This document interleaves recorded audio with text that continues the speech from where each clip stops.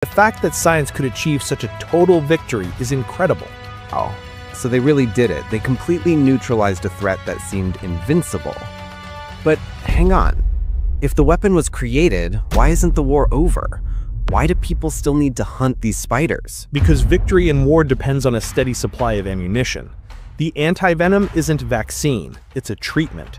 And to produce it, you need one key ingredient: pure venom. The Australian Reptile Park became the world's only supplier. So how does that even work? How do you turn a drop of that milky white venom into a vial that saves someone's life? It's a journey that's as delicate as it is ingenious. After being milked, that precious drop of venom is instantly freeze-dried, turning it into a stable white powder. This is crucial, as the raw venom is a highly fragile biological compound. Batches of this powder are then transported under high security to the only company in Australia that carries on this work, Securus. And this is where other unsung heroes enter the story: rabbits.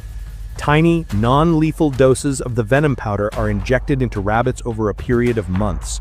Their immune systems, unlike ours, can fight it off, producing powerful antibodies. It's the plasma from the blood of these rabbits rich with those life-saving antibodies that is harvested and purified to create the antivenom used in hospitals. That's incredible. So the full journey is spider to keeper to freeze-dry lab to rabbit, and only then does it get to a human. It's an extraordinary chain of survival. This is the kind of detail you won't find in any book. The extraction process, known as milking, is a ritual of intense focus performed in a sterile, silent lab. Hang on, what does milking a spider actually involve, step by step? With movements that are slow and deliberate, a keeper uses long forceps to encourage the spider onto a clean surface.